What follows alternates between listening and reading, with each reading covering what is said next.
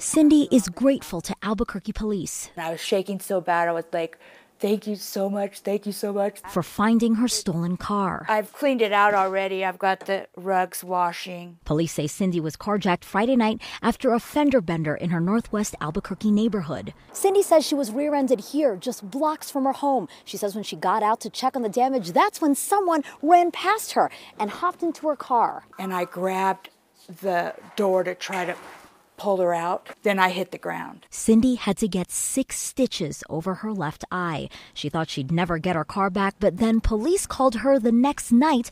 Officers found her car in southeast Albuquerque with 20-year-old Samantha Curry passed out in the driver's seat. APD says there was heroin in the car and other stolen items. Were you shocked to see so many different purses and people's IDs? Yeah, it was incredible. I was just like going, are you kidding me?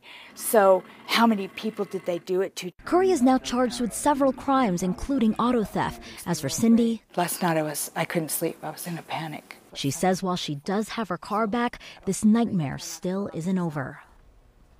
Now, Cindy said 2 people caused the accident, then carjacked her. I reached out to APD asking if the accomplice was arrested too, but I haven't heard back. Back to you.